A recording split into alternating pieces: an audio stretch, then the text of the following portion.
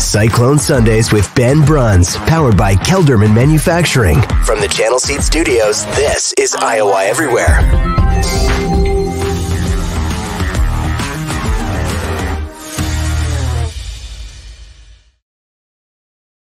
Welcome, Cyclone Sunday, presented by Kelderman Manufacturing from the Channel Seed Studios. I'm Aiden Wyatt, joined as always by Ben Bruns. Let's get right into things. I want to start on the offensive side, as we talked about a little bit before the show. I think Nate Shieldhouse has the keys to the offense. I mean, weeks 1, 2, and 3, I think, are a noticeable difference between weeks 4 and 5 at this point. What do you think? Yeah, for sure. And I think, the question that everybody had is, why is Iowa State continuing to run the football when we weren't having a lot of success with that? And, I think you're starting to see the outcome of that. We're able to do a lot more in the play action game. I liked the backside pressure that Iowa State was bringing. You did a good job defending it a couple of times in this game, particularly early. But, Iowa State was running some of that, read option look where you're coming backside with the quarterback and jet motion or something like that, where there's a pitch guy. And I think you're going to continue to see Iowa State develop that concept. But, it's becoming a pass-first sort of running and play action kind of approach. And I think it's really good. I do think, probably if Coach had that third down call toward the end of the first half back, where we did a little half roll and we threw the pick, might want something else in that situation. But, this game was super competitive for the first half and until, really that play broke the thing open for OU. But, I like what Iowa State is doing in terms of evolving this offense to be able to, move the football consistently. I really like how Iowa State ran the football in the first half. And once you get in as big a hole as we were in, then, it gets a little bit harder to run your standard offense like Iowa State was trying to play out of in the second half. But that offensive line really made a lot of steps in this game too. We'll get to the offensive line in a sec. Who stood out to you on the offensive side for Iowa State? Well, I think, Rocco just continues to make great throws. It takes guts to throw a ball up the seam that hard, on the money to wide receivers where, there's a safety right there. They're playing cover 2. They're sitting back. That safety's coming downhill. And, Iowa State really punished OU's safeties in the large parts of this game for playing a little bit too wide, trying to take away things along the sideline. And, Rocco made all the throws. So I was impressed with that. I felt like most of the offensive line had a better day. Sama, obviously, with a couple big runs, and Higgins with some great plays too. So, I think offensively, that group is really improving. I thought the tight ends blocked a lot better too, and I've maligned the Iowa State tight ends to this point. I saw some great plays, even out of the young guys, getting blocks sealed up. And it makes a huge difference in the running game, right? When you have somebody not able to it's one thing to not have movement in a hole. It's another thing to get chased down from the backside of plays. And, when a tight end doesn't make a block on the edges, you're going to get somebody coming in and hitting the back before he can hit a crease and get out. And that's something that Iowa State took a huge step forward in this game. All right, let's dive into the offensive line. So a couple things there. Number one, I got to tip the hat to OU's nose guards. They really were a lot to handle, and we struggled some against them. But I think some of the adjustments that the staff made in terms of we're still running the same stuff, but now we're fold blocking instead of zone blocking everything. And what I mean is in a zone block concept, you're butt to butt trying to work up the field, and then you scrape off to the linebacker. When you full block, you've still got the same assignments, but the guy who's uncovered comes across and has an angle block now, just a drive block, and the other player just steps back. The other offensive lineman or tight end steps back and folds around it and comes up to the linebacker. We did a much better job of defining running lanes, and that's one of the risks with it, right? You are going to define where the hole is for the back, because you're giving away leverage that you would get with the zone scheme where you can go both ways. But because Iowa State hadn't been effective at moving the down guy and then scraping off to the linebacker, who cares, right? So you're not getting the benefit of that zone scheme in a lot of cases. I think it's a brilliant job of coaching adjustment to say, look, we're going to fold this and just see how it works. And it worked really, really well. They didn't do it all the time, but they did it enough that OU wasn't used to seeing that from us. And we got distortion when we did that. And, when you run the football, you're looking to try and distort the defense in a specific location or locations. And Iowa State got creases. They stayed on guys. I think it helped Iowa State fit into those blocks a lot better. We talked last week about blocking angle, that the guys really were in a much better position of having that aggressive body angle, but their steps were a little bit big. This allowed them to take the same kind of action that they've been taking and have a more sure target. And I was just really impressed. I think great adjustment, much better job of guys staying on blocks consistently and longer. And that allows some of the creases that we saw. Let's flip to the defensive side. We've seen 2 straight games now of a John Haycock defense not looking like a John Haycock defense, to say the least. Iowa State gave up 400 yards last week on 27 points this week. 50 points. I don't have the exact yardage in front of me, but it wasn't pretty. So is that something of concern moving forward to you? Yeah, for sure. For sure. And, I think Malik Verdon is a guy that, Iowa State really misses. And it looked like he played a little bit in the game.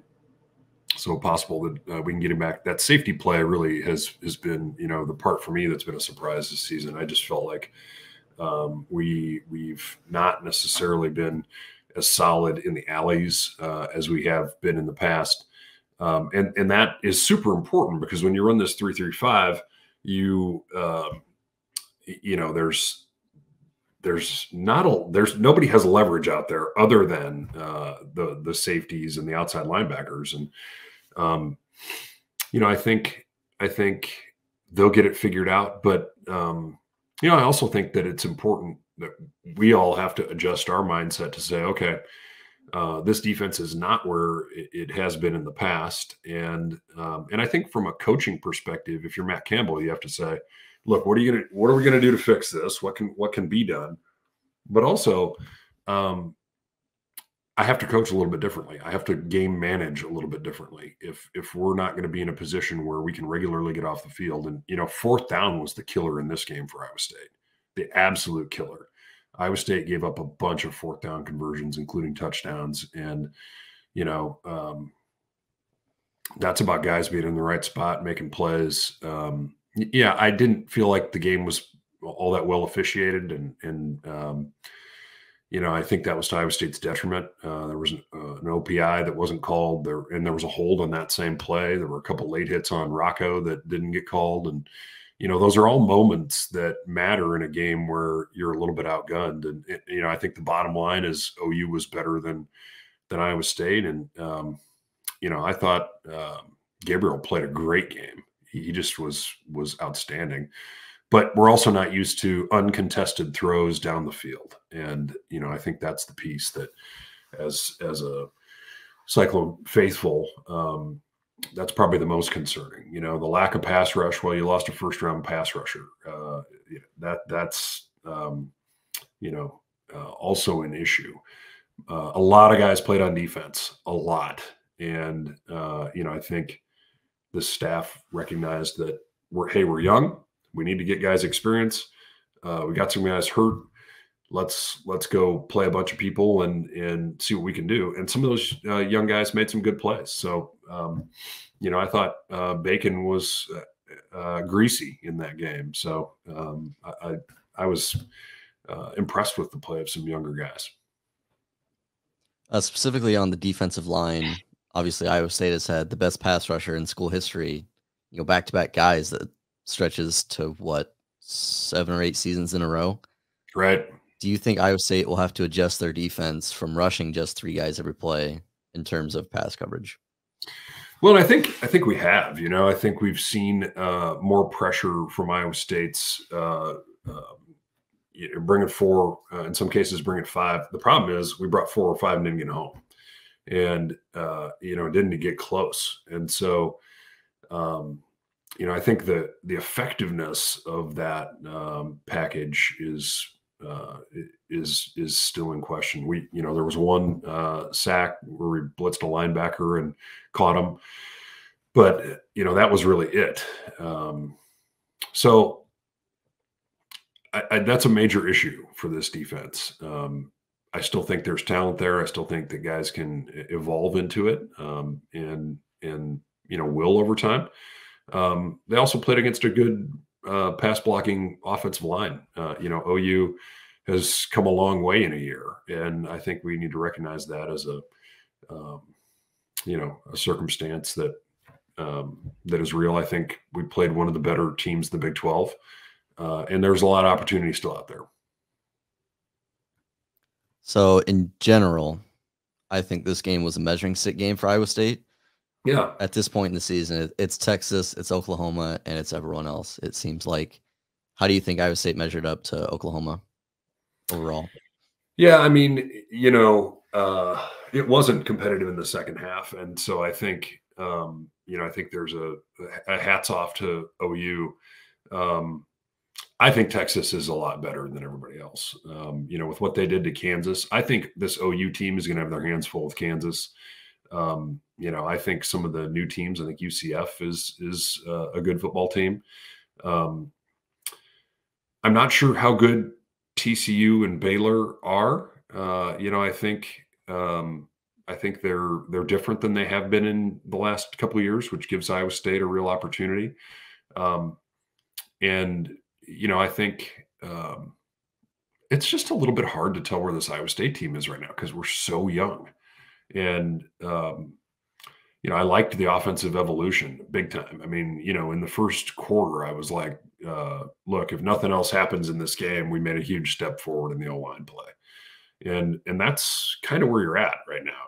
You're trying to scrap it out and get to a bowl game, and you need to go, get some wins in conference. And I think there's a chance to do that. But I think Iowa State is going to really struggle with a Texas this year, right? There's just so much speed and so much firepower for Texas. When Texas plays Alabama and they have the better defensive line, that's something new. I just not to say that we're not in that game. We've played really well against them in recent history, and we'll see. But you got to beat the Kansas and the Kansas States of the world in order to accomplish what Iowa State wants this year. And I think there's a need to continue to grow in a pretty major way. And the good news is I think everybody in that locker room is committed to it. And I think there's a lot of folks who can continue to take huge steps forward.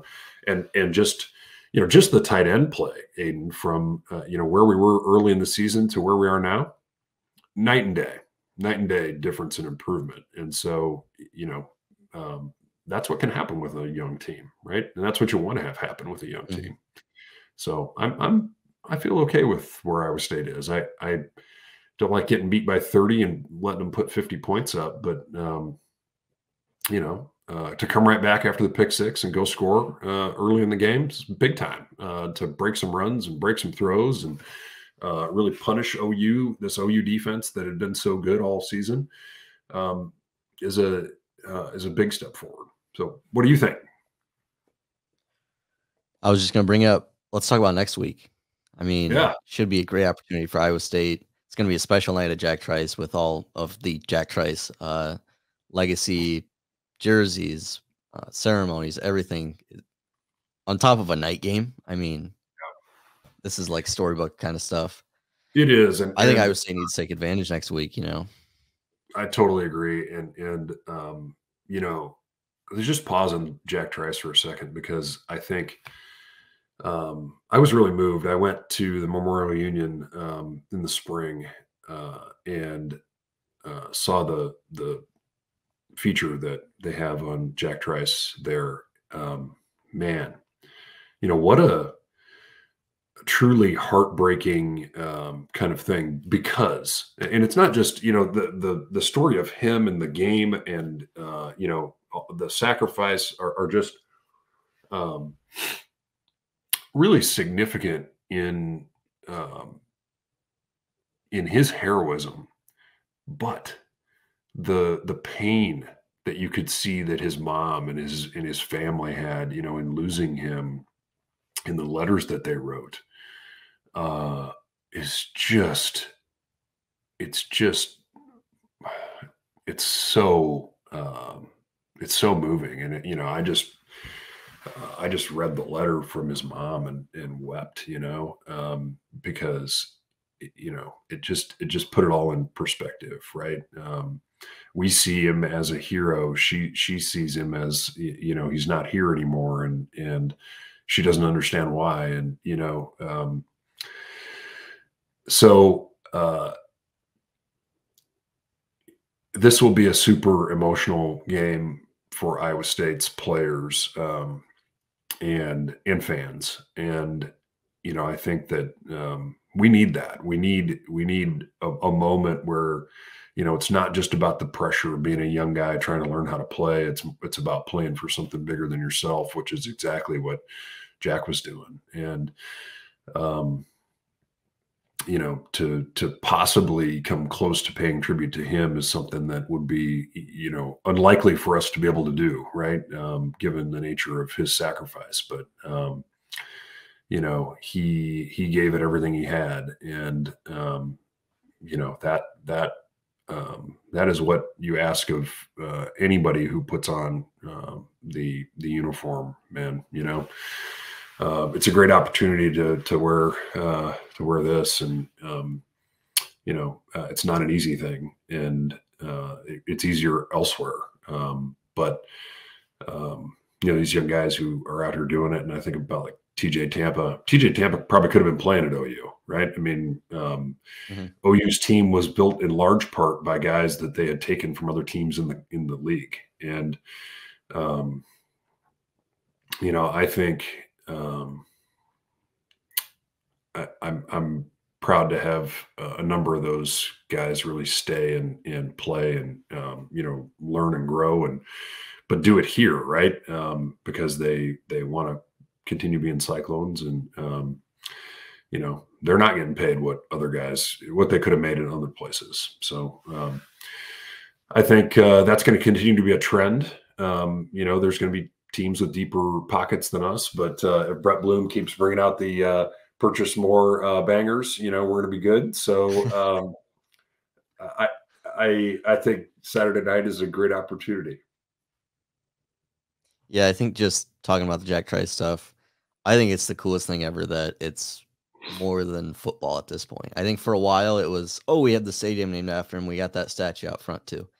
But now, you know, we have the Stark Performance Center has the giant Jack Trice logo on it.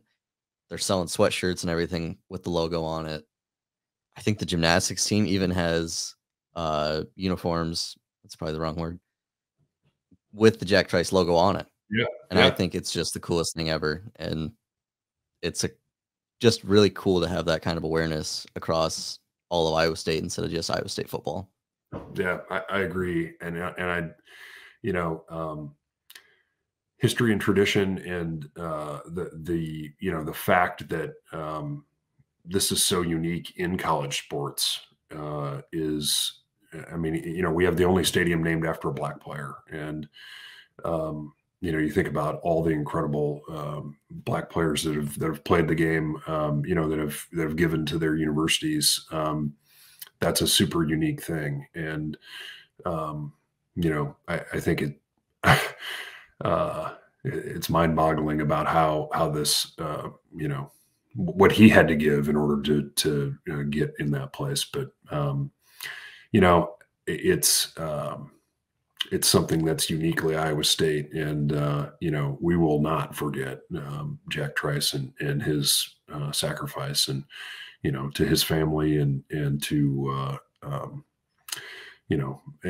it's something that's part of our whole university. And my hat's off to Matt and the staff for really understanding that story and really embracing that story. And it takes a coaching staff who's been in a place for a while to get to the depth of understanding and the richness of hey, let's put this out there in a way that we can people can really identify with at a higher level. And I give a lot of credit to the football staff for that and embracing it. And obviously, there's other folks at the University of Marketing and those kinds of things. But this starts with this football staff, genuinely embracing that story and carrying it with them every day. All right, Bruns, we are out of time. Any last thoughts before we get out of here? Yeah, let's just get after it, man. I think I think you got to just take this one and say, all right, we're good. That film's in the can, and we're going to move on to the next thing. And we're going to that was this thing that people used to do many years ago. Real film. I was before my I heard about it. Let's go. Let's go. Let's take the things that we did well and build on them, and let's take the things that make us mad that we saw that we did poorly, and figure out how to learn and grow and shift gears. So I think this defense has to take a huge step forward on Saturday, and the offense is continuing to evolve. So it's good.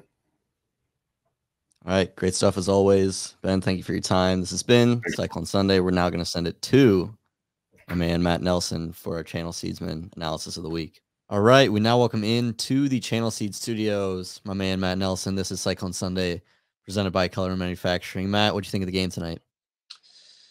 Oh man, a lot of positives through most of the first half, and then it really just kind of got away from him in a hurry there. The Rocco interception for the second time, just an ill-fated decision, right, to not throw it away, to try to force the ball. You add a block punt in there, and all of a sudden that game gets away. In general, though, probably still more encouraged by the offense than anything. Obviously, in the second half, didn't move the ball. But that game was so off schedule by that point. Had they been able to keep with that same rhythm you saw through the first quarter and a half, it probably would have been a little bit different outcome. But the big thing is you've got to be concerned with the defense at this point, right? I don't know how you can't be Oklahoma State, really poor offensive team, move the ball really easily on us last week. And obviously Oklahoma's incredible, great offense, really good quarterback, good skill positions, good coaching.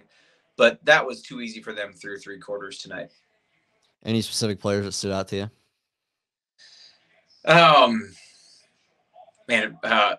Ben Brommer on a catch that was called incomplete. That was one of the coolest catches that we'll ever see that doesn't count. Unbelievable. Okay, honestly, so yes, I know we gave up some pressures towards the end of that game, but man, for a while there, the offensive line, both in the run game and pass protection, did do a nice job. Eli Sanders, I thought, looked really good. You were actually able to run the ball for two quarters. And even in the second half, you saw a couple larger runs. So that's certainly encouraging. I know Oklahoma's probably not elite from a defensive line standpoint or a linebacker standpoint, but that probably does bode well for the rest of the season. Jalen Noel, I thought, had another nice game. Jaden Higgins, you saw a big play from. To be honest, most of it's probably offensive. Defensively, TJ Tampa was outstanding. Past him, though, I've really never seen so many missed tackles from this defense. So many bad plays on the ball. I guess, Jeremiah Cooper had another really good game. But, man, that back end of the defense was really put under pressure tonight and did not respond very well. Let's look ahead to next week. Iowa State hosts TCU on the Jack Trice 100th anniversary game. Yep. Should be a special night with the alternate uniforms, night game kickoff. How do you feel about Iowa State moving forward? You feel good, right? Aiden, they showed that schedule graphic Mhm. there towards the end of the game, and the announcer, they always want to pump you up, saying they could win every game from here on out. But really, as you look at that schedule with those next 5, getting Kansas at home, you can win some games there. Cincinnati's look vulnerable. I know Baylor came back today. I think they look vulnerable. I don't really know that it changes your outlook all that much. I mean, you saw some really big plays from the offense. You saw them run the ball. Obviously, in the second half, it didn't go well. But at that point, you were down 20 going to the locker room and Right. scored right away. So it clearly changes the script of that game. And at that point, to me, it looked like the coaches were kind of like, okay, well, we kind of got to burn this second half. There's nothing productive is going to happen here. Mhm. But I mean, I was watching the game with some neighbors, right? I said, and friends, I said, can we just cover like that? That was what I wanted going into it. And at the end of the day, they didn't get that far from it. Oklahoma is just really good. I did not think they would look this good, Aiden, this year. Last year did not go well for them. That's a lot to fix in a year. They've clearly done it. They're a good team. So I think they can win next weekend. I think TCU's defense has struggled at times. Their offense has struggled at times. Should be a really fun home atmosphere. And if the defense can correct some things, and some of that is really just blocking and tackling, right? It's executing, wrapping up, turning your head, making a play on the ball. There are a couple passes tonight that I think were interceptable. So we've seen the secondary play well this season. It's not like they're just all bums and everything is broken. They just got. So I still think the outlook is there's a path to claw your way to 5 or 6 wins. That is not far gone. So you've played 2 conference games. You've got some time yet to see if you can't pick up 3 or 4 more wins. Absolutely. Any last thoughts before we get out of here? Oklahoma's good. Like I didn't know how they look. Aiden, I know that was kind of the talk, right? Well, they haven't really played anybody. Right. Turns out they're good. They've made strides on defense. I thought they tackled really well. They blitzed a lot and they got home. Their defensive line looked good. I mean, that's a good football team. They'll win a lot of games. They'll probably win 10 plus. So hard to have expectations of anything when you go play in Norman against a team that looks like that. But just a little bit disappointed how the defense played overall, though. I think you just move on to the next game. All right, Matt. Thanks for being here. Thank you for your time. Always great catching up with you. This has been Cyclone Sunday, presented by Keller Manufacturing from the Channel Seed Studios. We'll see you next time. Thanks, Ed.